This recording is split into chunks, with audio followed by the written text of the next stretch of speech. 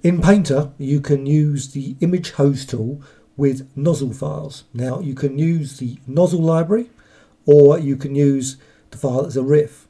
Now, on graphicextras.com, I've got a selection of nozzle files, and they're all stored in RIFF format.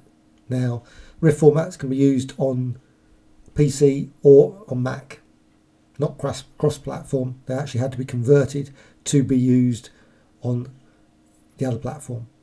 Now, with the recent version of Painter, Painter 12 as well as earlier, there's actually a new format of nozzle library, and now there's no nozzle libraries available on Graphic Extras, they're only RIFF files, but I'm actually just quickly going to show you that you can load the RIFF files into Painter 12.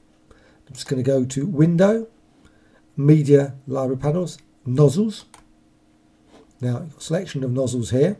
Like I say there, if you've got an old nozzle file, which is NZL, you can actually import them by that, and then you can export them using the export nozzle library, save it to a new nozzle library. Right, I'm just going to quickly go to the load nozzle command, and just going to select one of the nozzle files. This is a festive design. Open. Now the nozzle's loaded, but I'm actually have to go over to the nozzle image hose tool. Of course, you've got various options for the hose. I'm just going to quickly apply this tool. I'm going to quickly resize it.